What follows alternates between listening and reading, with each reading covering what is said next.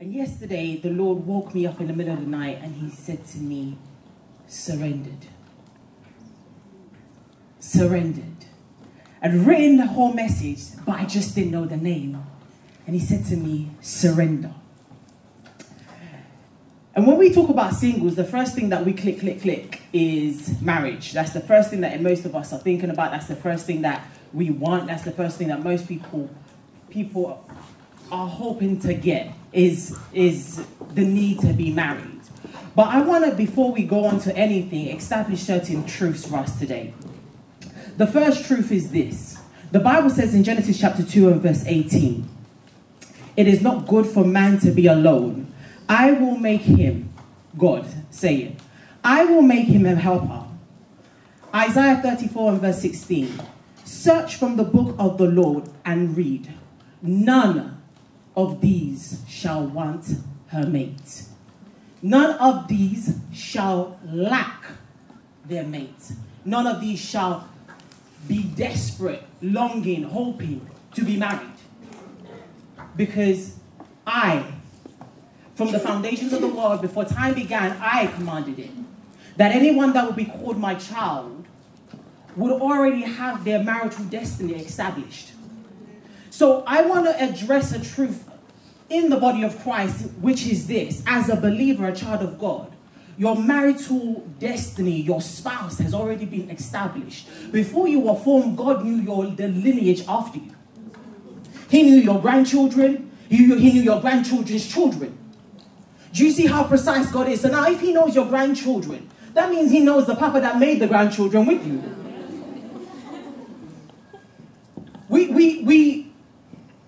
Because in our limitation, we read God from our wisdom. And we think that God is boxed in by what we can see. So the enemy is beginning to, because we're not sure, am I going to get married? Am I going to get married? Because we're not sure about our own marital destinies, believers are consumed with anxiety. And the devil is using the same anxiety to walk many people into destruction. The whole idea of, will I get married? Baby, you will get married. The only person that stops you getting married is you. Scripturally, it isn't about will I, it's about if you want and when. And the person that determines when is you. None of this. None of these ones. I promise you, I never had the opportunity to pray to God, where is my husband? Because I was secured in this truth. It wasn't about, will I get married? It's about when. And if it's about when, the question therefore is, how do you maximize or do the things that you're supposed to be doing before you get married? Believers should never allow themselves to be consumed with anxiety. Anxiety leads us into trouble. It is in anxiety. You know, I have seen in my small time in ministry how people have allowed anxiety to walk them into a relationship that causes them to sacrifice every value. You look at a girl and you think you know better. You look at a man, you think you're about to sacrifice everything you are, what have been working for. Everyone wants to advise them. You know better. They sacrifice everything until they themselves become the sacrifice. And you ask them, what was it? Because once you start counseling them in marriage, what was the issue? I already knew. So how do you know and walk into it? Because of the anxiety of, will I get married? So you decide that, God, you know what? You ain't good enough at this. I'm going to hook myself up. But the Bible says that Adam didn't even have the ability to ask for a spouse. He didn't have the ability to ask for a wife before he even recognized that he needed one. Before he even recognized that he needed a spouse, God gave him. I mean, come on now, how wicked you think God is? Vicky said before God gives you, before God does anything, he meets all the needs. I know of a minister, and he's so precious. He's wealthy, And there was a time it came to light that he had blessed someone with a jet. Now, you can bless someone with a jet and curse them at the same time, because that jet is a problem if they don't have the money to uphold that. But he blesses them with the jet and also the resources to maintain the jet.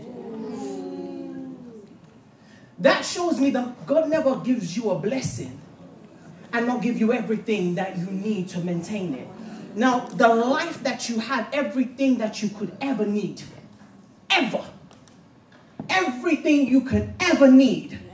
Thanks be to God who has blessed us with all spiritual blessings. But we're in heavenly places, so there's some that you need to do to take it from the heavens down. But everything that you could ever need. So relax. Relax. Your marital destiny is sure. Your marital destiny is sure. Not about if you're going to get married, but it's about when. And so if we know that with every blessing God gives us, I want to help you this. Every time God blesses us with something, I spend my entire life when I read the scriptures trying to understand God. Because when I understand him, my husband tends to say, I know my wife. I know what she can do, I know what she can't do. I shared this many a times and say, when somebody says, Mimi was rude, they say, tell me what she said. I said, no, that's my wife. And she is fully capable. Right? They say something else, and that's not my wife. I wasn't there, but I can tell you that that's not my wife. In the same vein, you need to spend our time trying to understand God from scriptures. That's all the Bible is. It's to give us an insight to the person of God, so that we can know who he is, what he can do, and what he can't do. Now, every time God blesses us, he blesses us for a purpose. I will make you a blessing so that you can be a blessing. There is always because there is always a reason why God does something for us, because he's thinking about something else. Now, when we think about marriage, we think about marriage as to only what we want or about our lives. But every blessing that comes from above has a purpose. Every blessing that comes from above, every blessing has a purpose. Whether it be your marriage, whether it be your work, whether it be your children, everything God places in your hands, he places in your hand for a reason. So if therefore marriage is a blessing, because two are better than one, that makes it a blessing. And if it's a blessing, it's not about if I'm going to get married, but what do I need to do to align myself to ensure that I can be connected to that blessing. Hence the reason I said that you look through the scripture, it's never been about anything other than the individual stopping the blessing from coming into their life. You are the one that determines whether or not you get married. You are the one that determines the blessings that you have been desiring from God. You are the one that determines. There ain't got no power. Even when he try it, we are the one that determines whether he wins or not. We are the one that determines every single blessing, whether we live it or whether we simply dream it. We are the ones. So if that is the case, God, I want to get married. I want to get married. What do I need to do? We've been praying the prayer all wrong. So James says, you have prayed, but you haven't received. Why? Because you pray amiss. You've been asking God, God, where is my husband? And God said, your husband is right where he is. You need to get there.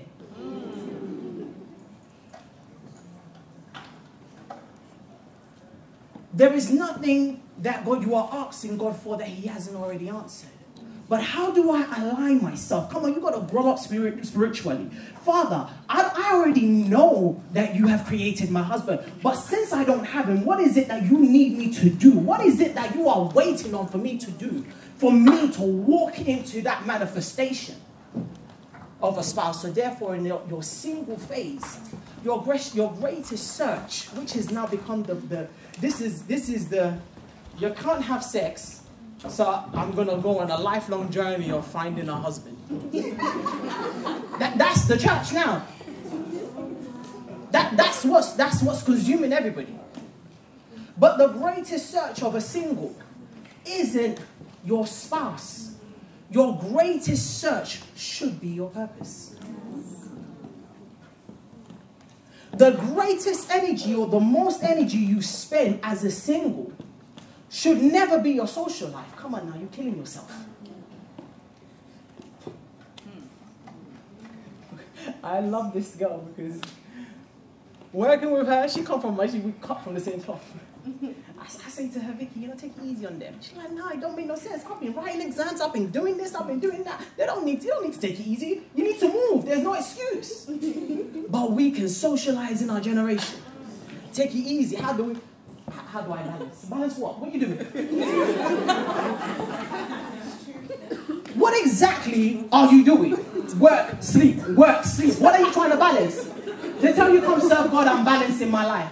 Come on now, someone's going to kill your destiny this generation. They will kill you by the foolishness that the thing that should consume you isn't your social life. In your single day, the thing that should consume you is the search for your purpose and the drive to live it out. Why? Purpose takes the greatest. As one that is living in my purpose, and anyone who is living in their purpose will tell you this, it takes great level of strength mentally and spiritually. Now this is not time for you to now get married and that's when you start looking for, Let me help you now. Some brothers going to be like, no. You never told me this when we were single, so I didn't sign up for this, no. And then you're going to start seeking for counseling because while you were supposed to be single, searching your that will help you clear some things. Because when a brother comes and he starts telling, because you know where you are going, when he comes and says, I'm going, you say, nah, this is contrary to where I know I'm supposed to be going. The same way a sister comes and says to you this, you say, no, I'm going into this line of work. You say, so if you are so sure that this is who you don't want to be, then I know this is not the lady for me. Purpose is what gives you precision in the decisions that you make for your life. Oh, you're so pretty. Should we go on a date? Show. By the time you know it, your emotions are caught up in the situation, but you didn't even know that you're supposed to have declined this because you didn't even know what you were supposed to be valuing. You didn't even know what yours was. So everything was good, and that's when people stop, because you know what? Purpose for a child of God will come knocking on your door one day. Right? It will come knocking on your door when you are married with 3 children, and your pastor starts preaching that message hot, and you're thinking, nah, man, I need to spend my life doing something. And then I say, baby, I came up with this thing. And your husband looking at you like, for real? You didn't come up with nothing because you have 3 kids. Yeah. Do you understand what I'm saying? Anybody that sees my life wonders why or how I do it. My husband signed up to it.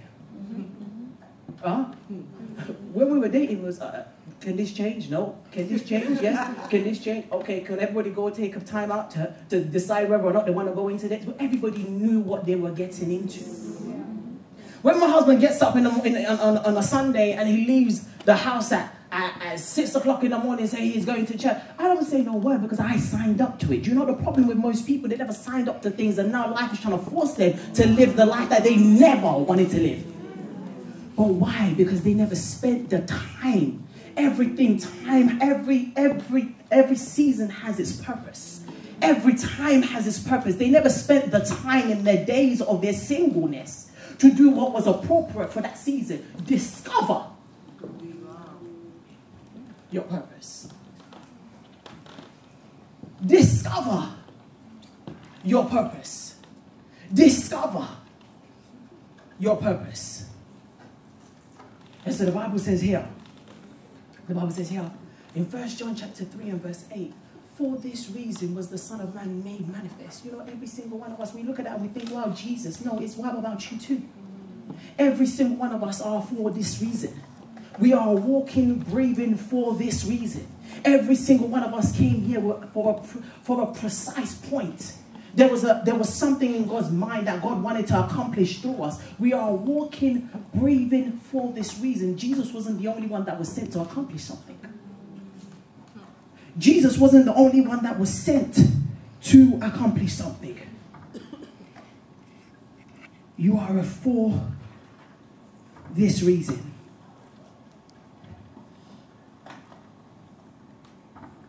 God wants to use you and your life to checkmate the devil.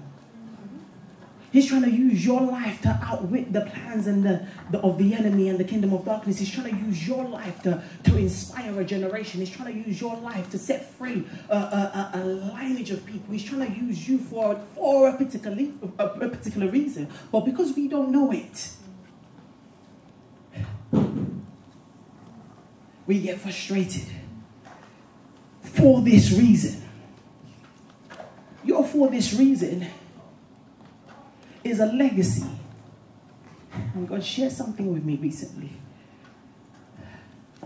It's a legacy that lives on after you have gone. I keep saying that. We're not supposed to come on the earth and we die when we go. But we are so consumed by, or we are so limited by maximum 120. I had a nice car, had a nice job, I married a great guy, but we don't think about life after we've gone. Your for this reason is the legacy that lives on. Every single one of us was supposed to be written into the Hall of Fame of the earth.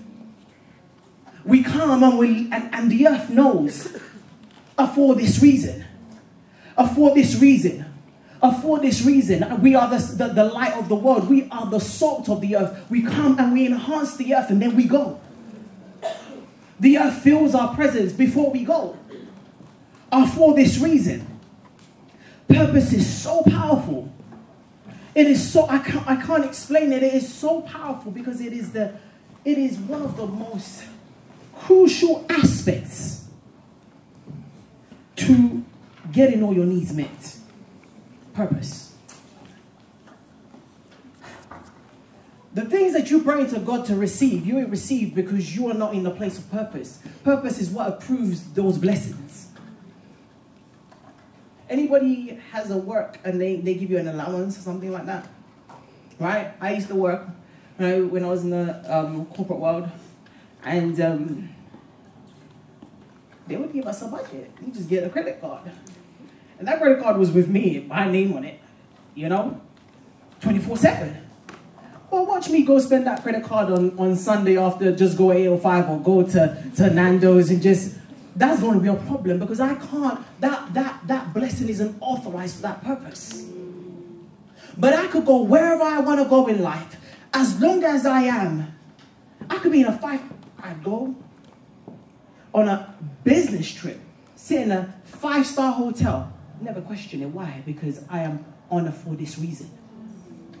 So the blessing is aligned to that purpose. I'm there. So I'm allowed. You're sitting there praying for a husband for what? For what? For what? What do you want the husband for? Please tell me. You're praying for a wife. Why? Because you just desire respect. Want someone else that he's a man of the house. God ain't got no God to give for free like that. What is your for this reason? Heaven is sitting there waiting and it's not like your name is there. Your spouse is written right there. It says this one belongs to this person. But God is waiting on you. Purpose is so powerful because it is purpose. I can ask anything of God.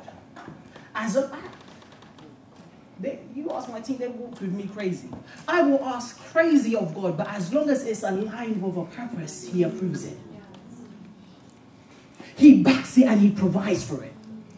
But you can't just get up and be asking. He ain't no Santa. Neither is he a genie. So what is your for this reason? What is your for this reason? But you know, in our generation, we are good at asking God, God, show me my purpose. Show me my purpose. We don't hear anything from God. Why? Because we've made purpose about self. I want to be fulfilled. I want to do great things. I want to accomplish great stuff. But God took me to a scripture. 1 Samuel chapter 1. And there was a woman called Hannah. You could want all you want. God ain't moved by the fact that you're left out of a movement. Or everyone's getting married, everyone's accomplishing great stuff, everyone is opening a business. God ain't moved by our momentary needs for validation. So we're sitting there saying, God, show me my purpose, but your foundational reason shuts the mouth of God. Because it's about self. It's about you and what you want to feel like, and what you want to accomplish, and what you want to do. Purpose has never been about us, it's always been about God. Let me help you something, I'll correct this. Right? You are never fulfilled by purpose, you are fulfilled by your identity in Christ. You are never fulfilled by what you do on the earth. You are fulfilled by who you are on the earth. So purpose isn't what fulfills you. Purpose is about you serving God with your life. So Hannah says, God, you know what? She's sitting there and she's crying because she's being mocked at. Just like some of us, we're sitting here and the frustration of watching everybody accomplish but us not accomplish is driving us insane. Everybody you can witness to that. You can agree with that. There's sometimes just watching people, especially that Instagram, this a joy thief. Right? So you think to yourself, you sit there, you don't even know where it come from. But you see Sophia, she posting new job, new car, now she got a husband, now she got a baby. Jesus, when are you gonna remember me? Hannah was sitting there thinking, I'm not concerned. And Hannah was sitting there and she was like, why would I not get pregnant?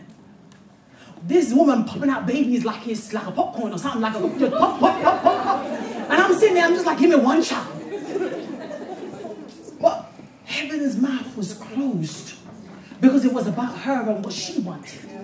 But watch this woman, she got to a point where she said, God, I got you.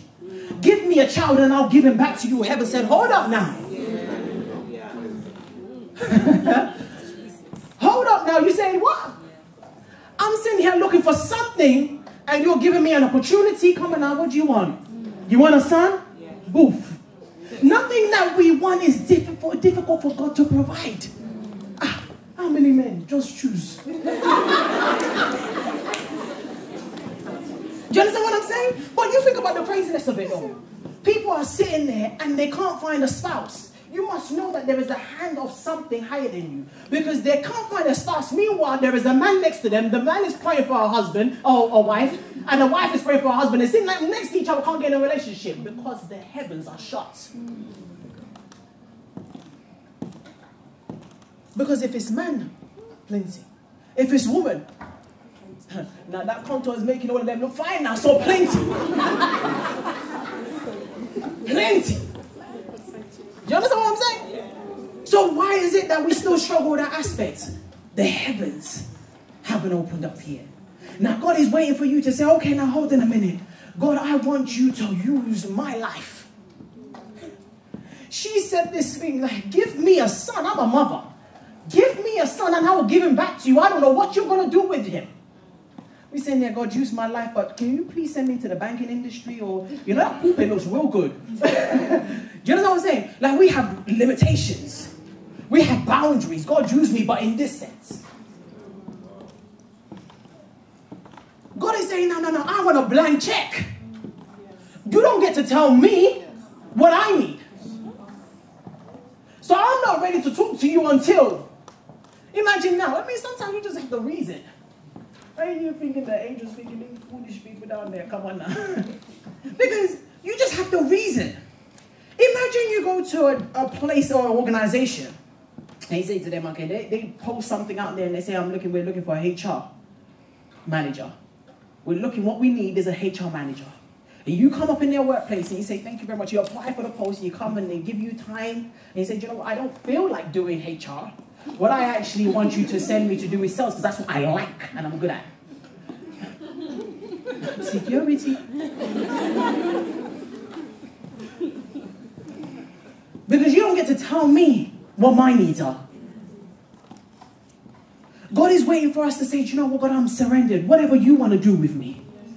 Wherever you want to send me. When you watch people do and say stuff like that, you will see somebody who has a great job in banking, pack up bag and go and do something in Africa in a missionary, paying them junkies. Why? Because they said to God, God, use me, not knowing where God will send them. And whoop, God said, you sure? All right, off to Africa you go. So it's not a prayer for the faint-hearted. If you don't mean it, don't say it. And God already checked you. He knows. He said, God, use me, you're rolling on the floor. He's like, you're not ready. Because by the time I open up, in fact, he catch you up. Because by the time, seriously, by the time someone says to you in your workplace, they're just sitting there in your church, and you say, there is a missionary post open. And your ears like, that's the time you be sitting there speaking to Sandra. And, did you see that girl's weed? Your ears not ready to hear that. And so the worshiper is saying, Father, Lord, use me. Jesus said, really, I'm trying to use you. But God is saying, give me a blank check with your life. Give me a blank check with your life and I will jump into your situation right away. Say to me, God, use me. Send me where you want to. It ain't about what I want. It ain't about how I want to be, how I want to feel. It's not about what I want to gain out of life. I don't want... We're chasing fame, glory, and wealth. And we call it I'm on a journey to seek my purpose. No, you're not. But God is waiting on us. Why? Because what he has for you outlives this moment. Some people have given up everything because of the momentary trend. Then what happens is that the moment changes, the time goes the opposite direction. You left your work to vlog Jesus, I hope we want you. All of a sudden, that's not in anymore. Because we are moved by the moment. Meanwhile, what God has placed on your head lives not while just you're here, but even after you've gone, it's still speaking. Come on now, black people have been free for how many years? And yet Martin Luther is still relevant and celebrated. Why? After you've gone. After you've gone. Never about us, never about us, never about us. And Jesus said, you know what? Purpose costing me everything. I don't want to do it. I don't want to do it. How many times asked yourself, is this thing that you call purpose costing you? What exactly is it costing you? Then you know whether it's forever. What is it? You tell somebody, oh, come serve in the church. Or you say, well, how much am I going to get paid? And then all of a sudden, what you just said, Lord, use me. Ask yourself, okay, come serve, but nobody going to know your name. They go disappearing. Why? Because it's the glory. I want to be validated. I want people to see that I'm doing something great. That's what I'm chasing, not purpose. Please don't get it twisted. And we think that heaven is being mocked, but really we are the ones being mocked. Because the unanswered prayers is what's frustrating us. Just surrender. Just surrender. Just say to me, God, I want to give my life to you. You use it whichever way you want. But you know the funny thing is, people think that's a harsh prayer to pray because it costs. I don't know what he's going to do. Now imagine me, I've got 3 children, saying, you know what, God, I give you my child to do what you please. It sounds sweet because we're doing dedication now. When you give your baby father, I give it back to you. But we don't know what it means where you say physically, I'm going to give you my child. I carried that child for 9 months. I bonded with that child, but I don't know what the outcome of that child is. As a parent, my job is to protect and to secure the future, but I don't even know that I can do that because I'm giving you my child. That costs a lot. That costs a lot. So how many of us are willing to say, God, you know what? I'm scared to pray that prayer, but I mean it. I'm scared to give you a blank check because the unforeseen makes me afraid, but I mean it. But you know why? We won't trust God, but we'll trust other things. Whether you serve God with your life or not, the truthful part is that our life is serving something. We're either giving our life to God to serve, or we're serving money. And money in prisons. We're either giving our life to God, or we're serving the desperate need for fame in our generation. And fame destroys. We're either giving our life to God as a blank check saying, I don't know what you're going to do with it. Or we're serving the desperate need for man to validate us. And that only leads to confusion and frustration, because today they think you're great and tomorrow they don't think nothing of you.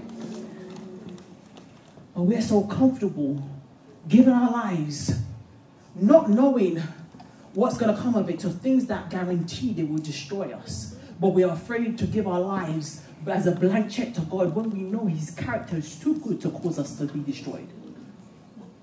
So I ask you a question today. Who do you want to give your life to?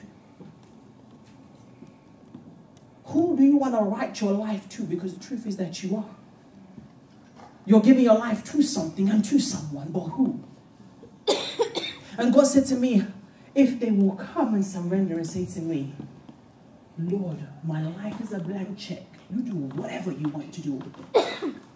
I will give them a legacy that touches lives, that lives on after they have gone, that sets the captive free. I have humanity on my mind, and I want to use them. But I want them to give me a blank check. Lord, I surrender. Lord, I surrender. Everybody rise to your feet. Lord, I surrender.